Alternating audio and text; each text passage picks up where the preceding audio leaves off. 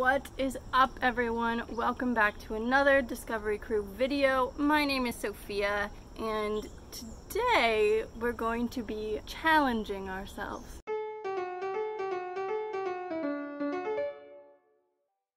Now, my friends seem to be under the impression that when it comes to visual arts, like drawing and painting, I am ungifted, shall we say. However, I disagree, so today we're going to prove them wrong.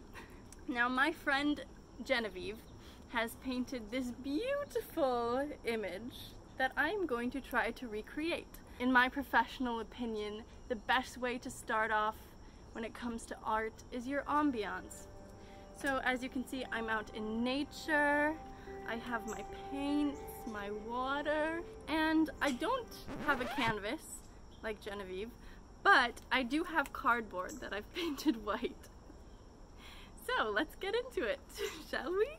First, we have to start off with a rough sketch. So I'm just gonna sketch the lines real quick. A really cool thing about this painting that Genevieve made is that it really emphasizes depth perception. Now, depth perception is our ability to tell or judge the relative distance of objects in relation to you, as well as in relation to other objects.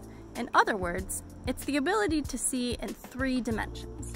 Now, there are a lot of ways to create depth in art. One example to create depth is by having one object block part of another object so it looks like it's in front of that object.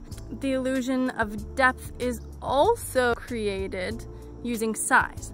Things farther away from us look smaller than things closer to us. So when you're painting, if you want something to seem farther away, you can make it smaller. Also, as objects move away from us, they shrink so small that often you can't even see where they end. We call this the vanishing point. That's why it's better to use diagonal lines to create depth or 3D images instead of straight lines. For example, even though train tracks may look parallel in real life, you would draw those lines towards each other until they come together in the distance. That way you get an illusion of depth. That brings me to this. So as you can see in this painting that I constructed myself, instead of drawing a normal box like this, you can draw diagonal lines to make it look 3D. Like, instead of a square, it's a box. Now that I have my outline, I'm gonna start filling in some colors. There's 2 sections of medium blue, and the 2 boxes seem to be dark blue. And then there's 2 like L sections of a lighter blue, and then 2 other L sections on the outside that are like a gradient. Now, I'm not sure how I'm going to achieve this gradient, but I'm gonna use 3 blues, dark blue, medium blue, and light blue, and I'm just kinda gonna blend them together with the paintbrush and hope that creates the illusion we want. Alright, so I think that looks pretty good. Now I'm gonna move on to the lighter blues.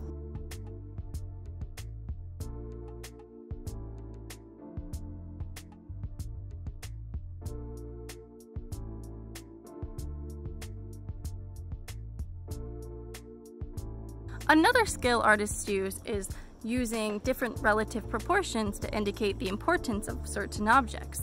For example, in Egyptian art, people of higher status would often be drawn bigger than people of lower status.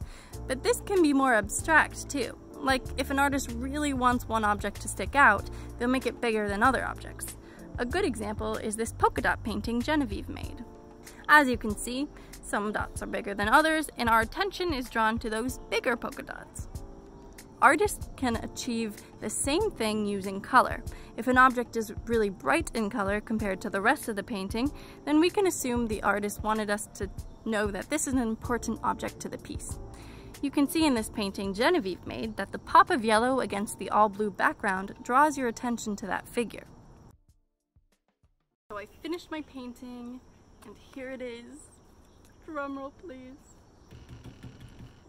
Ta-da! Now, it's not exactly like Genevieve's, but I think I'm pretty proud of it. I encourage you to try painting the same image or any of the other images Genevieve painted for us. I'm gonna go ask my mom what she thinks. My mom liked it. Not that you need validation from others.